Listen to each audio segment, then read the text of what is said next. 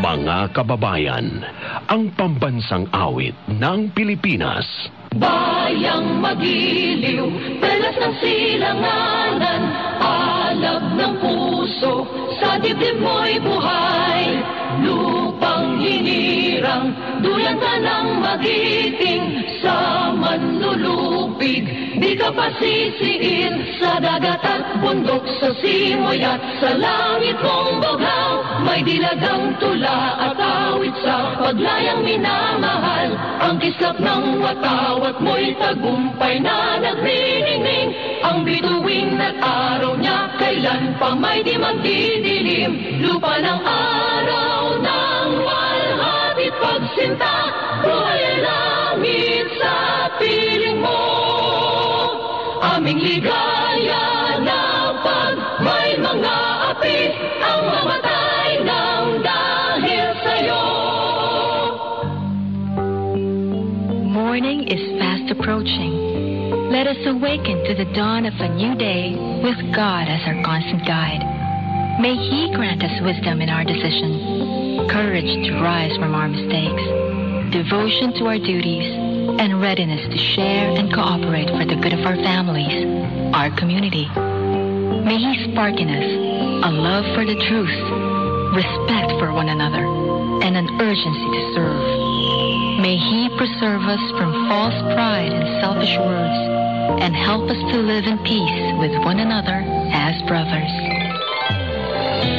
Magandang umaga. Ito ang RMN DZXL 558 sa Metro Manila. Nagsasahing papawid sa lakas na 40,000 watts at may pahintulot mula sa National Telecommunications Commission. Ang RMN DZXL 558 ay nasa 4th floor ng Guadalupe Commercial Complex EDSA, Makati City. At ang aming transmitter ay nasa Barangay Talibtib, Bulacan.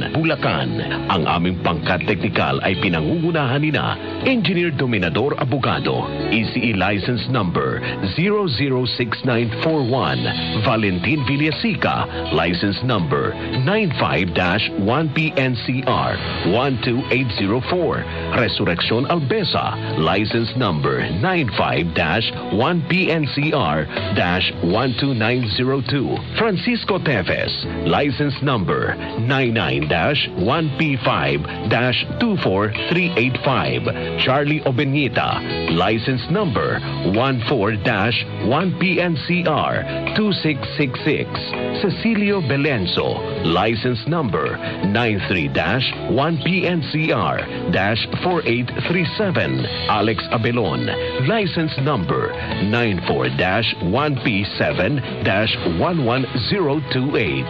Ang RMN DZXL 558 Radyo Trabaho sa Metro Manila. Now, signing on.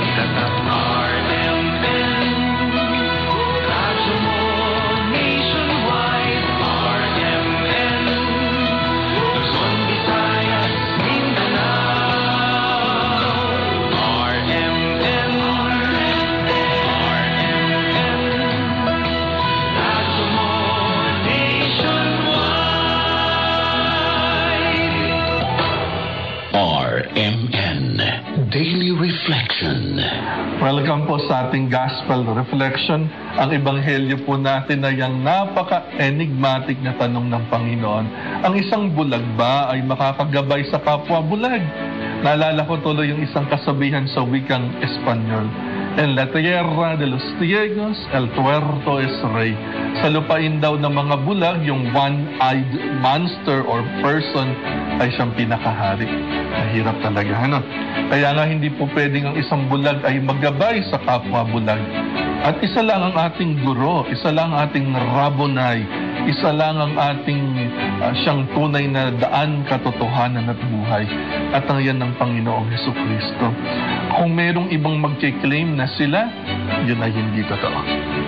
The only way, the only truth, the only life ay ang ating Panginoong Jesucristo, ang tanging tunay na gabay. Ito po yung naging lingkod, Father Melvin Castro. Harinawa po ang bawat isa sa inyo ay pagpalain ng poong may kapal ngayon at kailanman. Lumipas at magbago ang panahon.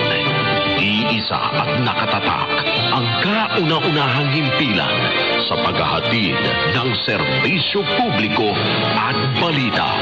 Ito ang Radio Mindanao Networks.